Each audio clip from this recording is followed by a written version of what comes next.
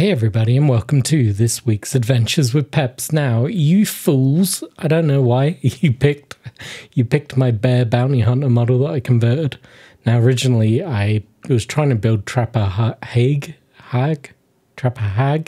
from Judge Dredd. He's kind of this weird giant ape dog creature, and I saw these models on Warlord Games website, and they are, I think they're called Ice Yetis or Robot Yetis from Doctor Who miniature game.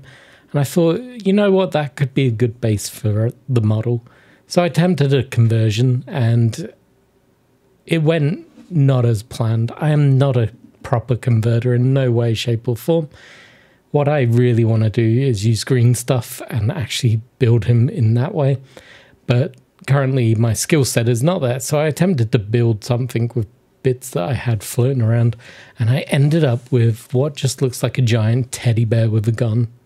And you fools decided I should paint them this week, so that's what we're doing. I started off with the model primed black. It's got a healthy dry brushing of what's it called again, the pallid witch flesh. And now I am working with the army painter Crusader skin to pick out its different fleshy areas. I actually really like this model. I've got the finished model in my hand as I do this voiceover, and I'm very happy with him. He still looks like a giant teddy bear, and I have 2 more of these models. So I am going to build 2 more companions for him. But currently I have decided this one is going to be called Ververn, the Bounty Hunter. I'm going to try and make up rules for him in Strontium Dogs, but of course I'm going to use him in Judge Dredd. So he is going to appear at some point with some Judge Dredd rules as well. I've come up with a weird backstory in my head that his world was overrun by humans that rather enjoyed the soft fur that these lovely bears have, and ultimately turned most of them into rugs, and a small ragtag band have escaped and have become bounty hunters and mercenaries at large. And now and again, they come down to Mega City 1 in an attempt to smash and grab, take somebody away. And of course, Justice Department do not like that, so they have to stop them. Up next, we are now using the hardened leather. So yeah, he's such a cool model. I'm looking at it and it's just making me smile. It's a very simple paint scheme. He is mostly fur, which makes this very easy. And I really enjoyed painting him. It was very easy, very simple. Who knows how well this video will perform. I find Judge Dredd videos can be a bit hit and miss on this channel. Yet a video that has me painting a completely unique model that only I own is going to be quite comical to see how well it performs or how well it doesn't perform. But yeah, I had so much fun. As you can see, I used I've got to remember all the different parts, an orc shoulder pad for his shoulder pad. Then we had some ammo belts from very random places. Combination of orcs, Space Marine Primaris for the pouches. I think we got like a heavy bolter feed going around his waist there. Then I had a spare coat tassel from the Necromunda, is it Delaque or Delac gangers? And that's about it. The muzzle, the dog face, is from an old plastic Reaper dog that I had around.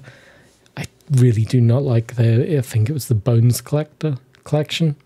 I don't like the plasticky texture of those figures, so I was quite happy to chop up his nose and stick it on this guy. Now, am I going to make 2 more bears? I don't know. I don't know. I really want to try and make Trapper Hag, so I've got to attempt that again at least one more time. And we'll see how that one comes out. But I'm quite happy to be adding this to my collection and coming up with rules. I think he's going to be hilarious in a game. Right, we're about halfway through painting the first, so we're going to skip forward a bit to stop me waffling on too much. With the hardened leather now drying, we move on to the orc flesh army painter. And I'm going to pick out some belt buckles and stuff.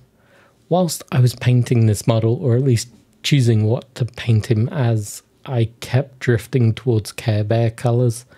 I had some weird idea that I was going to do Care Bears. I talked myself out of it in the end, and I'm kind of glad I did. He looks a lot better as a kind of a futuristic real bear than a pretend comical colour that I wanted to go with. There was a part of me that was maybe thinking this was a robot, some sort of animatronics bear that has gone rogue, or maybe an uplift bear. But I think it's better off pretending that he is an alien bear. Kind of like the Aardvark character from the Cursed Earth saga. It's that kind of idea that people would look at him and just see a bear and assume that he's harmless. Then he pulls out a giant pistol and shoots you. That just feels very Judge Dreddy to me. We then move on to the other pouches, which I'm using the Sand Golem speed paint. What is going on with my brain? It is fried. Me talking just doesn't work well. But yeah, I'm just going to go around, pick out all the pouches with this. There's not many colours to this model. He ends up being quite a warmish brown colour all over. Because even though I use orange on the shoulder pad and his loincloth, as we'll call it, it still came out quite brown looking. So he is quite muted. He's almost my version of a Wookiee. I think that's where I've gone with this, especially with his backstory. Feels very much like when the Empire took over the Wookiees' homeworld and started selling them off as slaves and killing them for their furs. That's kind of the backstory of this bear's race. I can imagine a group of slavers have gone down to the world, most likely humans, and have took over the planet, enslaved the population, doing horrible things to them, but this small ragtag group have escaped. They've got their own little honeypot spaceship. They're flying around. They are guns for hire. Maybe they're bounty hunters. Maybe they're just mercs with the gun. And they're now going to come down to Mega City 1 and cause some trouble for my judges. And I think these could be a little fun thing to add into the games. Make a little great RPG setting for them. Or actually in the Warlord games, I could easily come up with rules and use them in that. I don't think they're over the top crazy. You could use like lieutenant rules from the Block Wars, or some City Dev, like lieutenant stats from them. Doesn't have to be over the top, it just has to be fun to play against. Up next was the Gravelord Grey. He's on some metallic gubbins on his back. He's got like some sort of breathing apparatus plus shield generator maybe. Using it on his gun and on the grenades on his pouches, and on a few random places. There's a pistol on his hip that I've used it on the hand grip. There's the hand grips on the knives as well. It's a nice simple step. Just going around. The grey will pop a little bit more just because of all the browns. But that green is going to be the standout colour for definite. I then use Fire Giant Orange on his shoulder pad and his loincloth. You did not see it in this video, but I did use Zealot Yellow on the eyes. I'm going to brighten that up at a later stage with a brighter yellow. It just didn't come out as bright as I was hoping.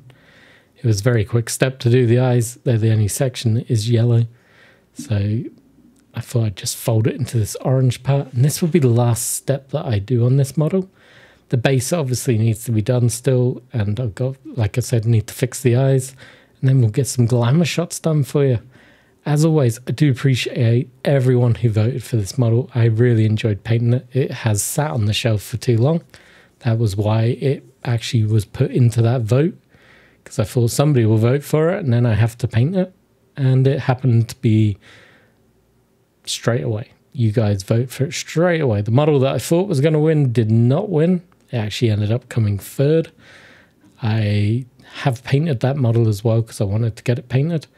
So you'll get another video tomorrow of me painting a miniature. I think we got 3 videos back to back of me painting figures, which is quite rare.